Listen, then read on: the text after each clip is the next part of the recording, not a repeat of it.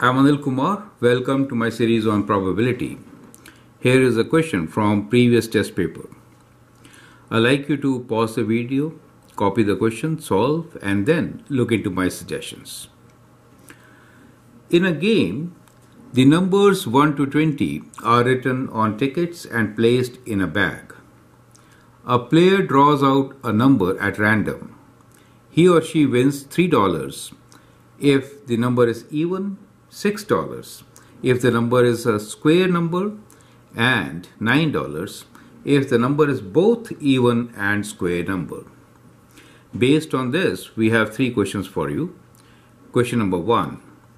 Calculate the probability that the player wins $3. Four options are given to you. Question 2. Calculate the probability that the player wins $6. Again, four options. And question number 3 is, how much should be charged to play the game so that it is a fair game? Now let's look into its solution. A player draws out number at random. This number is from 1 to 20. So total possibilities are 20. So in the denominator, we'll always get 20, correct? Now we need to find the probability that player wins $3. $3 player will win on getting even numbers, right? So in 20, there are 10 even numbers.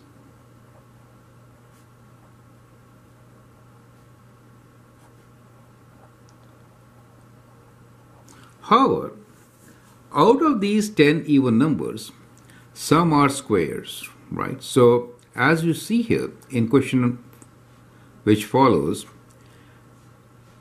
$6 if the number is a square number. Now what are the square numbers? Let's look into the square numbers also before writing down the answer.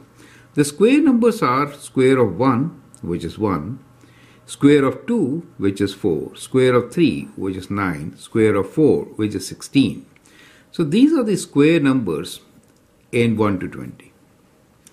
Out of these numbers, you find that two numbers are even. So if you get these two numbers, then you're getting more than $3, correct? So we'll take away these two numbers. So what are we left with? We are left with 8. 10 minus 2, right? Because the square numbers, you earn more, perfect?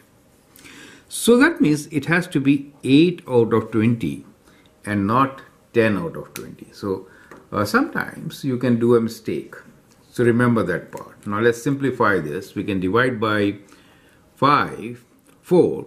So 4 will give us 4 times 2 is 8 and 4 times 5 is 20. So we get option C as the right option. Is that clear to you?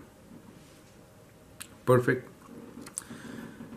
Now let's look into question number 2, which is calculate the probability that the player wins $6. Now let's read it carefully. $6 if the number is a square number and $9 if the number is both even and square.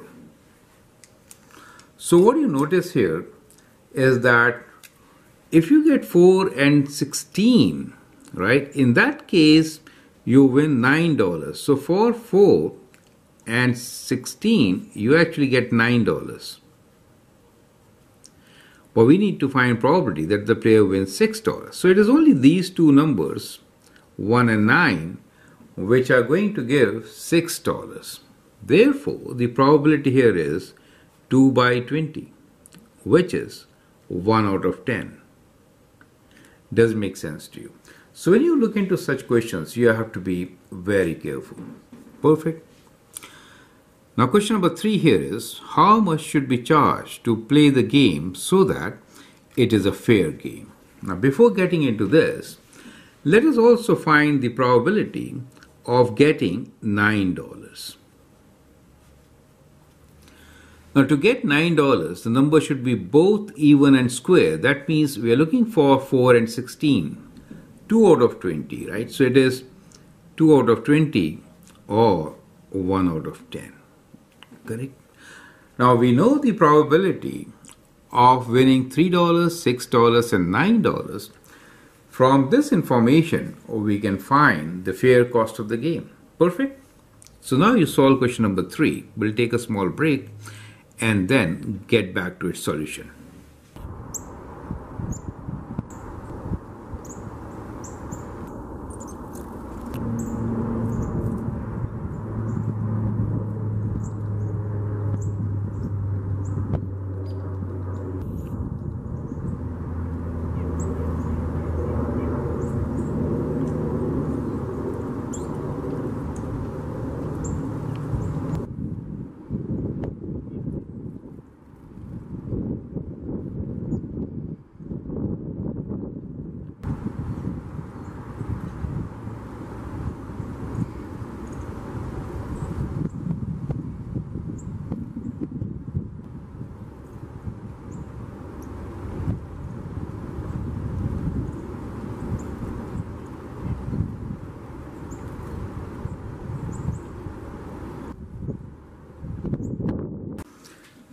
I hope you enjoyed the Canadian nature. Now let's get back to question number 3. How much should be charged to play the game so that it is a fair game? So what we just learned is that in this game you could win $3, $6 or $9. Correct? So let's put this information right here. So what are the winnings? So winnings are either $3 or $6 or $9. So what is the probability of these winnings, right? So probability of winning $3 came out to be 2 out of 5. That of $6 was 1 out of 10. And for $9 also it was 1 out of 10. Now, to get the fair amount, what should we do?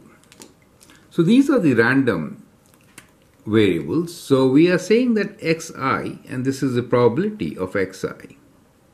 Their product we have to find, right? So xi times probability of xi to get us the fair game, right? So the probability of winning, your winning in this game is what? Product of these two, right? So we get 3 times 2 over 5, 6 times 1 over 10, and 9 times 1 out of 10, right? So these values we have to add to get our expected earnings, correct?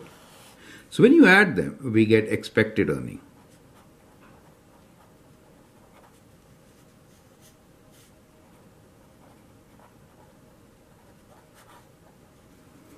A game will be fair when you pay as much as you are expected to win. Perfect? So let's add them all. Let's add these 3 values and get our answer, right? So let's do it. So we have 3 times, or you can just do 6 divided by, okay.